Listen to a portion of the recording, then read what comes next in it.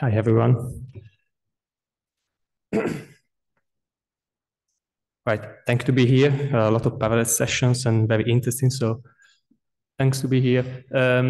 Today I will present you something that is actually not directly linked with the remote sensing open Earth observation.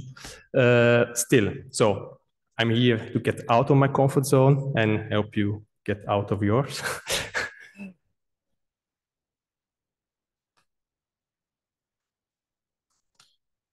So hi, I'm from Open Science Lab for Biodiversity, a team based at the Research Institute for Nature and Forest of the Flemish Authority. So we do open science, and we try to provide some data publication, data publishing, open workflows, and open app packages. So just to give a little of context, what you see here is part of a big cube project, the Horizon project here, Horizon project, which has, of course, some challenges. So try to provide rapid, reliable, repeatable biodiversity monitoring data to researchers to get some kind of awareness for policymakers and to provide standardized access to biodiversity data in some way to impact the biodiversity loss and change. So we try to provide the integration of data on biodiversity from different sources. So in some way, there is a space for remote sensing, of course. Well, actually, what we are speaking today is this part, because this project started just this year, and this is the starting point of everything. But the idea is where remote sensing is present is here, here. So the key point is making data, let's say, analysis-ready data for integration with other source of data.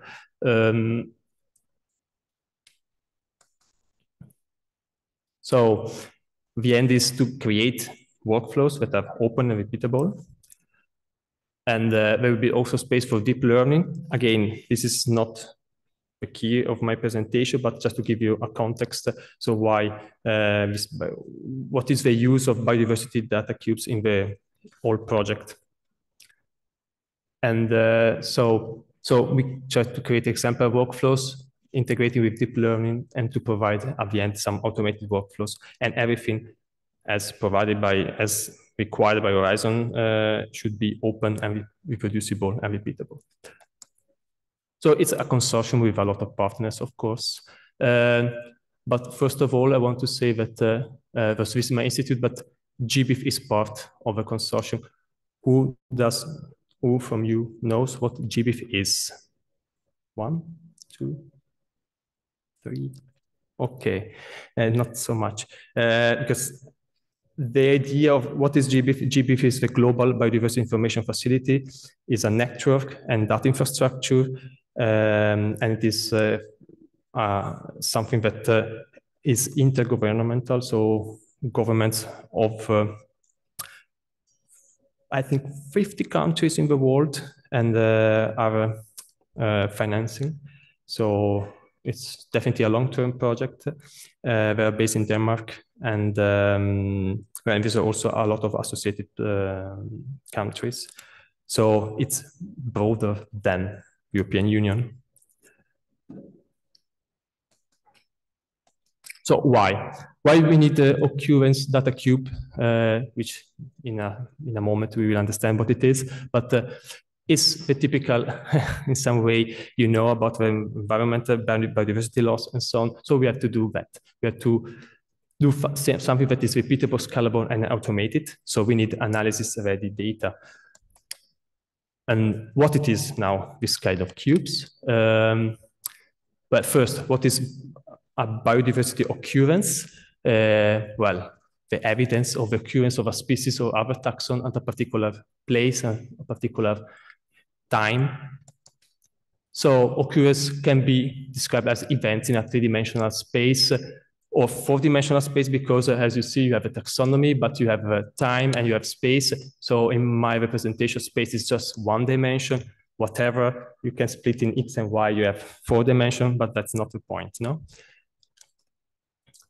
So from occurrences to occurrence cubes, well, of course, you need to choose a reference grid, and you have to choose to do that in each dimension, of course, a taxonomy level, a space level, so a space grid, and also a time granularity. In this example, I used in a previous project where these prototypes of these cubes were generated. I was using the EEA reference grid, so the European Environmental Agency European Environment Agency grid at 1 kilometer level.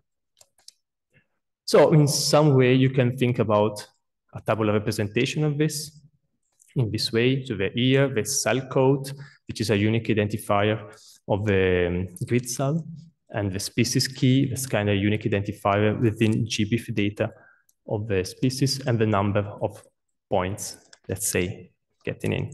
The point, I said points, but actually that's the point of my presentation. We have a spatial uncertainty, so we shouldn't speak about points. So from occurrence to occurrence cubes, an overview. This is a kind of workflow again, but we have first to specify constraint, what, when, and where, and the granularity, as I said. And then we need to access data quality, harvest occurrences from GB, solve uncertainty, and aggregate. So first, typical things, we need to make some kind of constraint, define, for example, in this example, Belgium between 2000 and 2018, and a genus, Rhinuta. Then we specify granularity. So we want a species level. So you have different species within this genus, time, year level, and spatial, this kind of grid that we use. Okay, you download the data in R or Python, you can do it, but you can also do it in the web, of course.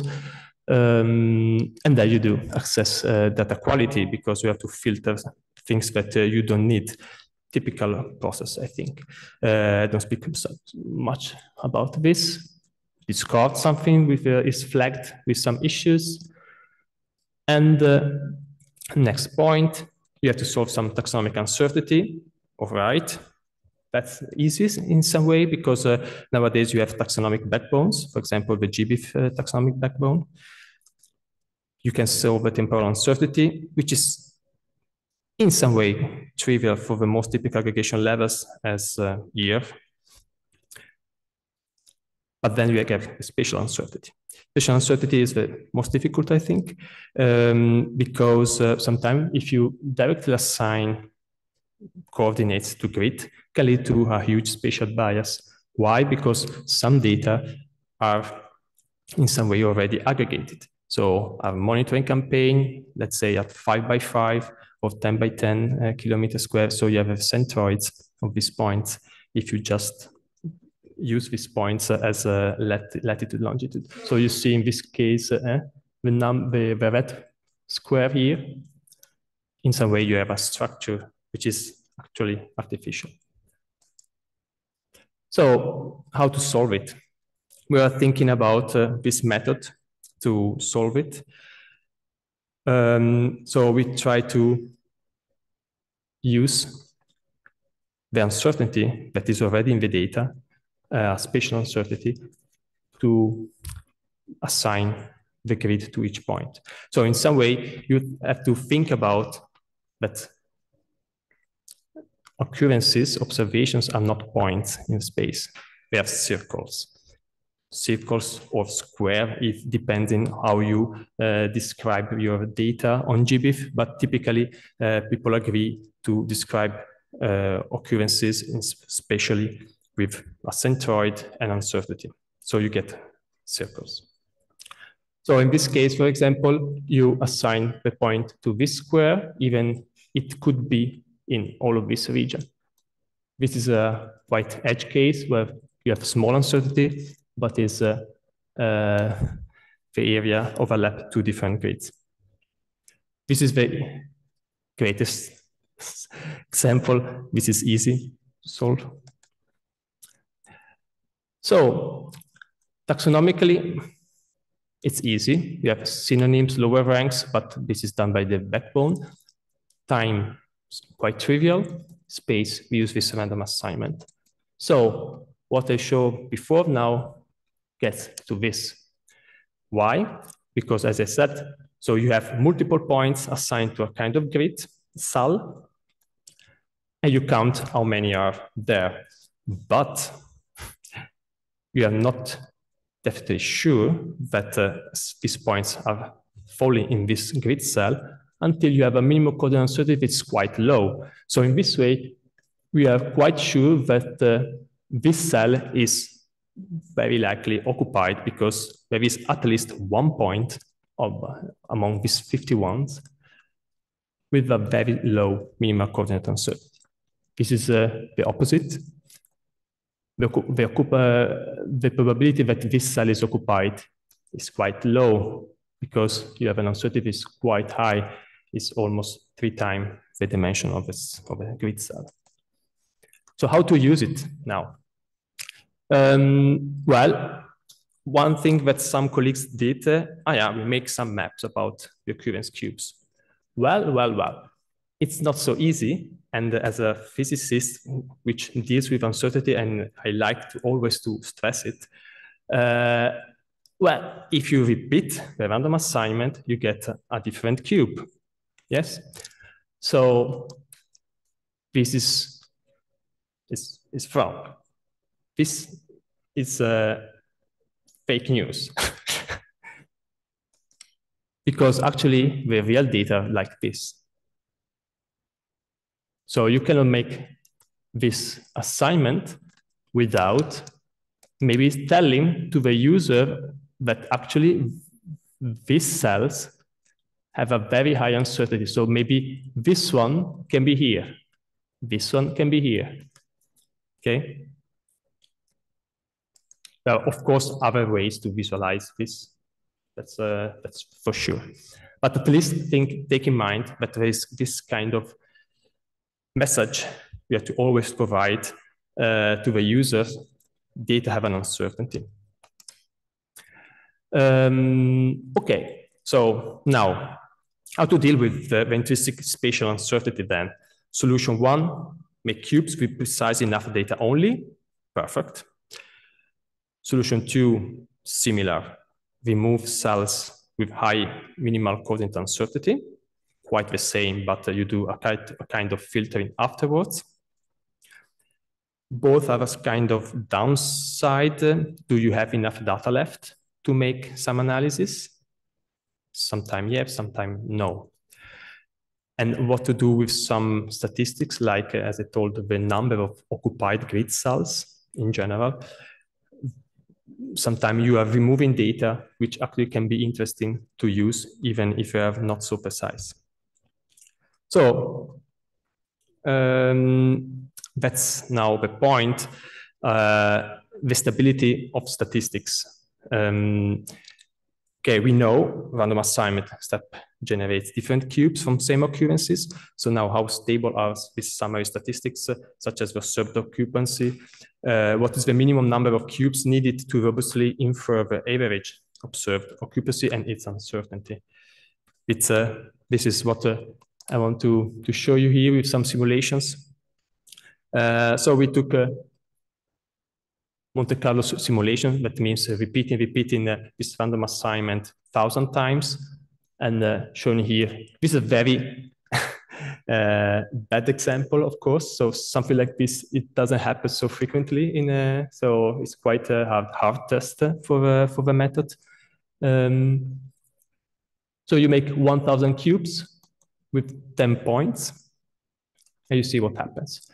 So what you can see is that for each cell, I just give some example. So you give a number 1, 2, 3, 4, 5, 6. So 1, 2, 3, 4, 5, 1, 2, 3, 4, 5, 6, and so on to these cells. And for some of this, it's easy. The cell is almost never occupied. or is almost always occupied, like this. And you can make some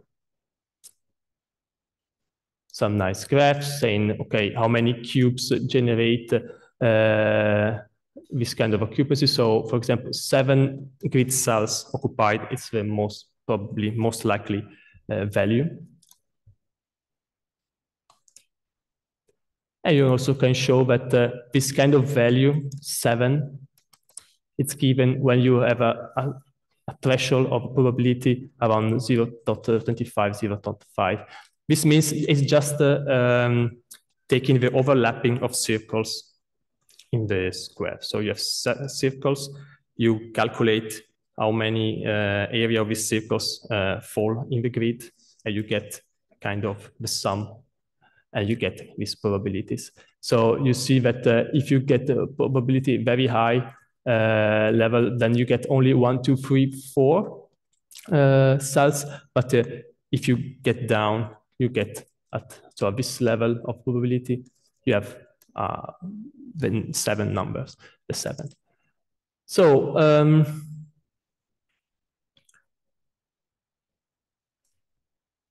the mean number of occurrences per grid cell is not really stable, of course, because this is an analysis at grid cell.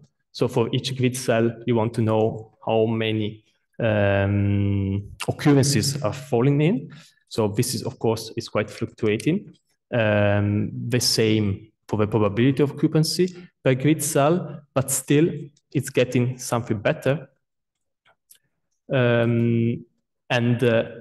What I want to show is when you get the sum of cell occupied and the observed occupancy, then the things get slightly better. So remember, if we choose this kind of values of probability, so you get in this range and you zoom on it, you see that number 7 or 6 or 8, let's say, is well represented, and you get around tens of cube, you get already a very quite stable results. Even slightly less can be also possible. So it's work in progress, of course. So very important. From one side, the technical specification of the cubes, how to make them in a way that is not just you doing in your R or Python as I was doing. Well, this part is done by GBIF, which is part of a consortium, and GBIF is now building a service to produce and download occurrence cubes following users' preference. So in the slide that I will share with on the platform, Mattermost, I had a link so you can get the specs that have been already written to get this. It's a version 1 of the specs. And so that's already a big, and this, for example, about format, you will get cubes in ZAR and other formats that are quite consumable for cloud and for high performance computing. On the other side, we have to study for the convergence of observed occupancy on real data and other synthetic data. I did already a few days ago the first studies on real data, and they seem to converge quite fast, faster than this simulation, of course. But still, I need to do it on a larger scale to see what's happening. Also, something that can be interesting to know is that the coordinate uncertainty of this data following the Darwin core standard that is followed by GBIF to describe this data, biodiversity data. Well, the idea is that you use a uniform distribution. So these circles, any point in this circle has the same probability to occur, let's say. But if you use GPS data, which are collected via GPS, actually is a kind, you can be a little more stricter. And even if it's not strictly a Gaussian process GPS, we can still think about something more strict and using, let's say, a Gaussian distribution, a normal distribution. So you have, see, this is something that also can be studied. Thank you. And I hope I was on time.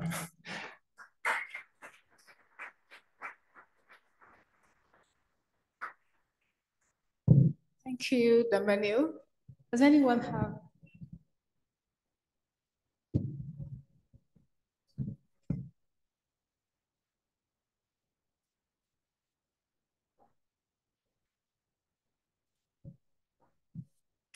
Hi, thanks for the interesting presentation. My question would be, which kind of species do you actually count in this data cube? I don't know if you had mentioned it, but like which kind of animals are in there? Are they birds and elephants and butterflies or whatever? Yeah, good question.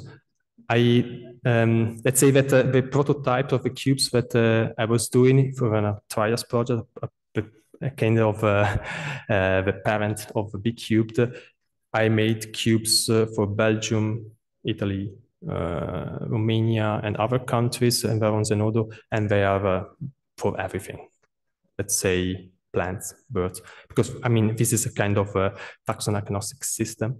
Of course, as always, when you go global in taxon and whatever, you have some things that you have to think about. For example, machine observations are in these cubes, but machine observation, it means that you have maybe one bird and it is observed 1,000 times or million of times because it just sending GPS tracking data, for example. So some way you could maybe filter, for example, machine observations to get more precise data and getting only. So there is a lot of filtering, of course, and this is part of. So I made some cubes and I documented how I did it.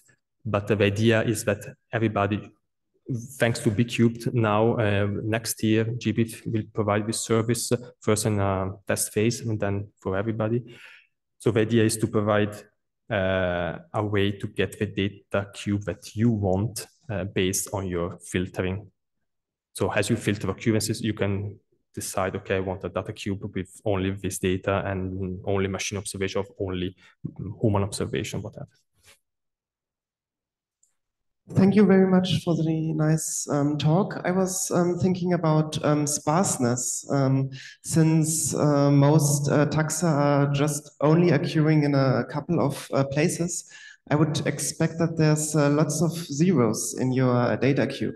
Sure. And data cubes in itself are more or less optimized for dense data instead. So is it about the blurring due to the error which makes it more dense? Well, just to make things easier here, when I made this cube, again, I made prototypes, so I was still in CSV, and but the idea is to only use, there is a big difference between absences, real absences, and zeros. And this is a very crucial thing. Well, this data cube is just removing the zeros. The zeros are not part of a cube. That's the idea, but I don't know, and then maybe I didn't understand very well the. So there's lots of rare taxa, and usually you use a normal relational database, for instance, if your data is sparse. And maybe if we are only going to use the very high frequently abundant species being prevalent all across the area, maybe we can only use those for the data cube because we do not want to spoil it with zeros. Yeah. Well, about the technical part, how you store the cubes and how you make all the calculations, that's part of GBIF. And so I'm not really the best person to answer to that. They're very good in getting terabytes of data and so on, because GBIF has now so many occurrences. It's and they're processing very good, and so I think they can take care about that. Okay, thank you very much.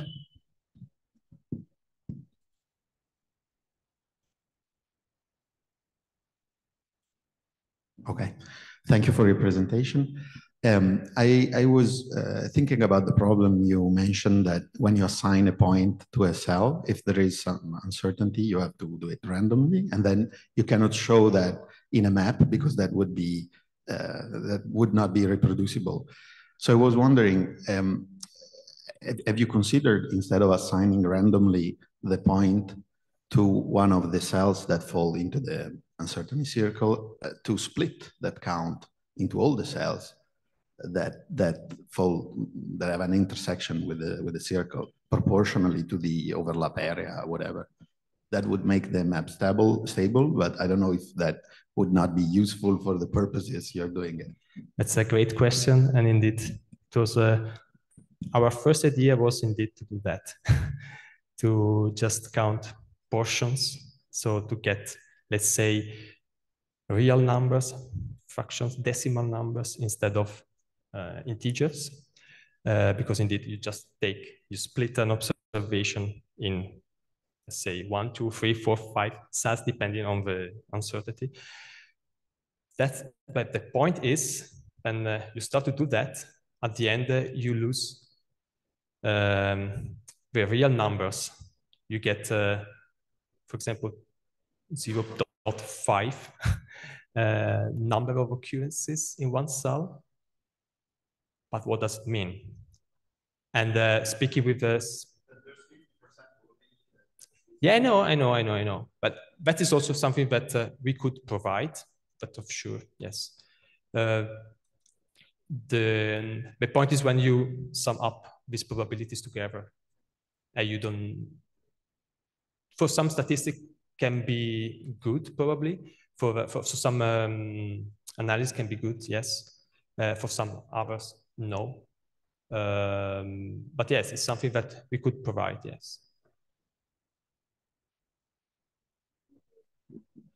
I think that's it. Any other question? If none, thank you so much, Damiano.